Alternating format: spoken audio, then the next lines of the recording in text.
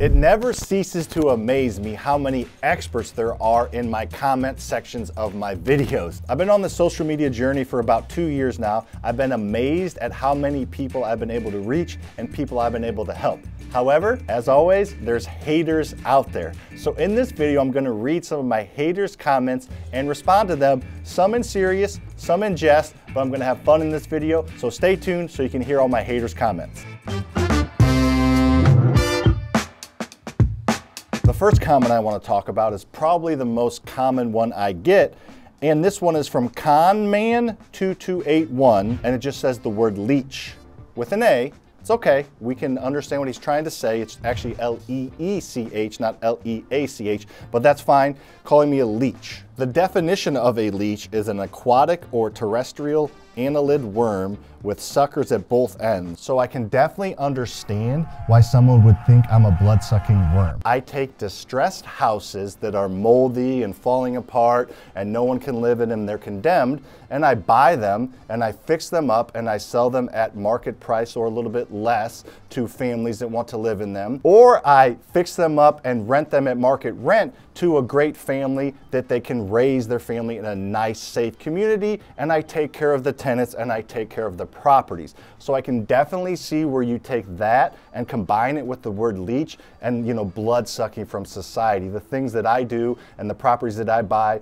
and the communities that I improve are definitely worse off. I should probably just let those houses continue to deteriorate or let a hedge fund or Wall Street money buy them and, you know, let them sit abandoned for 6 to 10 months before they even fix them up, or just kind of let them go to waste. I should probably work towards that. So thank you, Conman. I will work on that and we'll get there together and I can be less of a leech. The next comment is from Rami Holwinski, and he said, parents' money. I get that a lot. You use your daddy's money or your parents are rich.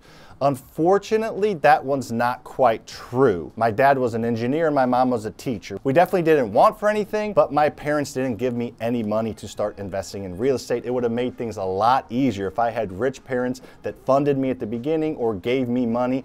That would have made things a lot easier. I probably would have been a lot further along. They were great supportive parents and they supported me in everything I do, but they didn't hand me any money. I wish they did. Mom, if you're watching, you know my address. You can send me a check if you would like. That can maybe help accelerate things. Aside from that, I've done this on my own. The next comment is from Manamir. It says, you can make the same video without pointing. The words pop up on a small screen. You can't miss it.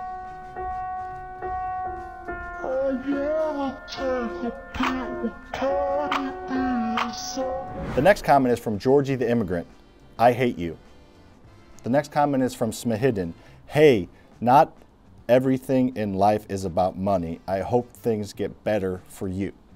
Thank you for bringing that up. I agree with you. Not everything is about money. Money doesn't really change you. It just makes you more of who you are. If you're a greedy person and you don't like helping people, you're going to make millions of dollars and you're just going to keep it for yourself. But if you're a nice, friendly person and you make more money, you're going to do good things with that money and it's going to give you options. If something happens in your life to a family member or something happens to someone you know or a charity really moves you, having more money allows you to give back and help more people. If you don't have money and something goes wrong, like something happens to one of your parents or your children and you need money for some type of expense, having money helps that. Not having money definitely does not help. Having money has not made me happier, it has just given me more options. Money definitely doesn't buy happiness, but having more money doesn't always make things worse.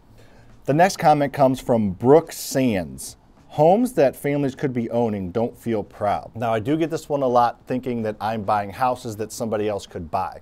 The houses that I buy are distressed and in need of repair. Most people don't have the money to repair them, they don't have the knowledge to repair them, but they don't have the experience to repair them, and they don't have the time to repair them. So what I do is I take houses that are not livable, I fix them up and sell them and add them to the supply. I am actually adding to the supply and helping the market, not hurting the market. The houses I buy are not houses that are going to hit the general market, and if they did, no one would buy them because not everybody can buy a house and has 50 grand cash to repair that house. So in fact, what I do is the exact opposite of what most people think I do. I add to the supply of houses for people to live in, buy, or rent. I don't take away from that supply. The next comment is from Ace in Place.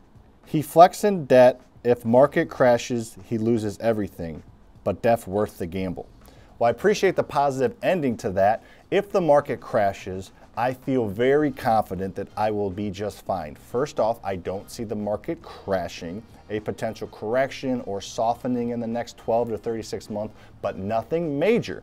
And when I buy my rental properties, I buy them with equity baked in. Most of my rental properties, I have 75% loan and 25% equity, meaning if the house is worth $200,000, I only owe $150,000 in that, and that's off the start. Over time, that property goes up and the mortgage gets paid down. So every single day, I'm getting more and more secure because I get more equity because properties go up in value, tenants pay the mortgage down. And when I wholesale properties, I don't even own a lot of them, so they go in and out quickly, so there's no real risk there. And the rehabs I do quick $20,000, $30,000, $40,000 cosmetic rehabs, so I'm in and out in 60, 90, 120 days. The market's not gonna shift that much in that short period of time.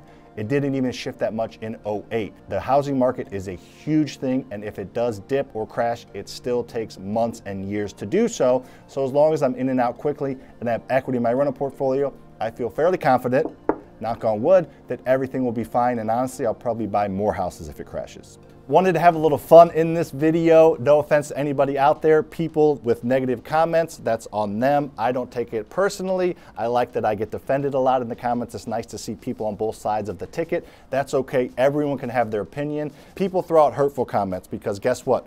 Hurt people hurt people. No big deal. More power to you. Free speech, whatever you want to say.